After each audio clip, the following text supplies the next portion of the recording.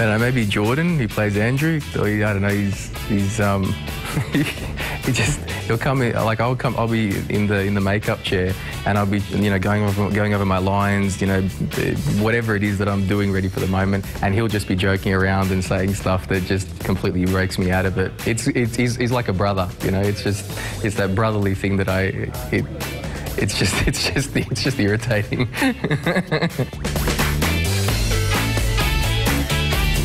Jordan again. Like, yeah, Andrew, he's checking himself out. I don't know, maybe Eve. Yeah, Sonia. She's really good. Probably boom shake the room, Will Smith. I get to, you know, go back to the 90s with all my mates and just reminisce about high school.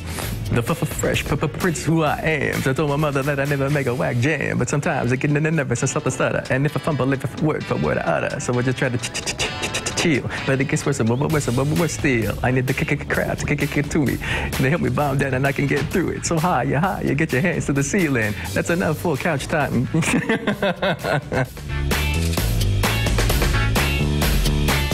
Yeah, me. Probably it's the amount of social life that gets taken away. You know, just, you know, spending time with just the mates, you know. The only thing that comes to mind is I remember I was out one day at a party and a total stranger.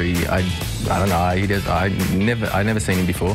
He just came directly over to me. Didn't say hi. Didn't say anything. Just wrapped his arm around me. Came onto the side. Took out his iPhone and took a photo and then just walked off. You know, it was just weird. And the thing is, this was early on in the career, so I was looking at him and I was thinking, what the hell just happened? And it took me a few moments, and I realised, oh, he recognised me.